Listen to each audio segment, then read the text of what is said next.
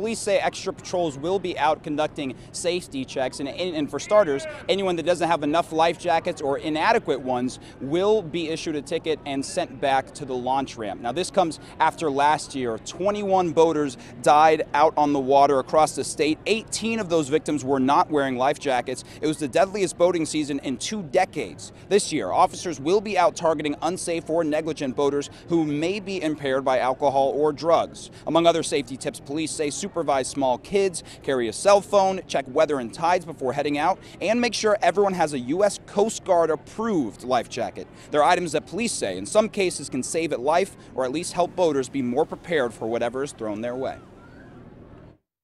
There's a significant amount of boat traffic this weekend and hopefully all summer long. And we just ask that everybody go slow, drive sober, and make sure you have that equipment with you because things happen on the water quicker than you can anticipate. And police say if you do find yourself in trouble, call 911, or if you have a marine radio, channel 16 is the International Hailing and Distress Channel. Reporting live from Fells Point this evening, Omar Jimenez, WBAL-TV 11 News.